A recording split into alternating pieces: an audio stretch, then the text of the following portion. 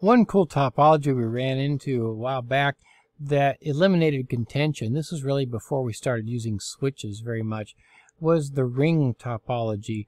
This was quite often used in something called a token ring. The token ring was the protocol that set up how the ring worked. But the way that it worked was this. Each computer would send an empty frame around, and that empty frame is kind of like what we call a talking stick.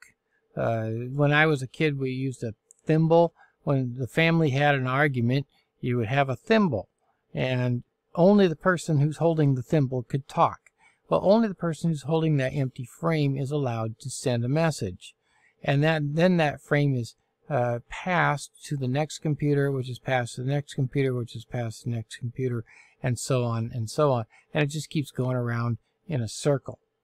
Now, if it could be that one of these computers is actually controlling that, or it could be that we have another unit that's doing that. This thing here, an MAU or multi-user access unit is what it stands for. And you see these giant plugs here. These were token ring plugs.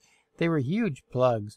And so we could put this thing in the center like this and have kind of a star topology here. In this case, you would have a physical star, but a logical ring, because this MAU is making this into a ring type of travel, but even though this is a star, a physical star.